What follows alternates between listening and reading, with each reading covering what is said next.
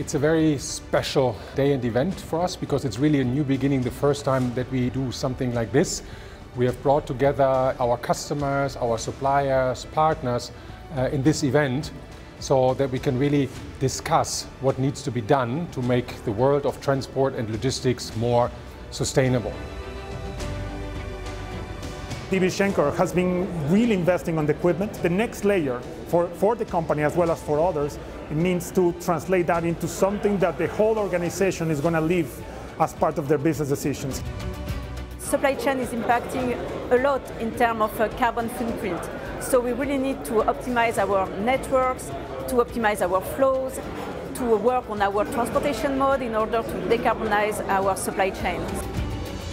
It's very important that we have an exchange about such a topic, not just on the screen, but really taking the time to go deeper. I think Schenker is also realizing the order of magnitude of the journey Schenker embarked on and realizing that we're only at the start of it. It was great to meet all of our customers, carriers, colleagues and discuss the important issue of climate change, sustainability and overall ESG challenges of our logistics industry. Schenker wants to be the leader in that space. We have accepted that challenge and we're taking responsibility to really drive that forward, and therefore we have initiated this event, and the feedback that I'm getting, at least from the participants and customers, is very, very positive. So this is the first, but let's see, maybe one of many.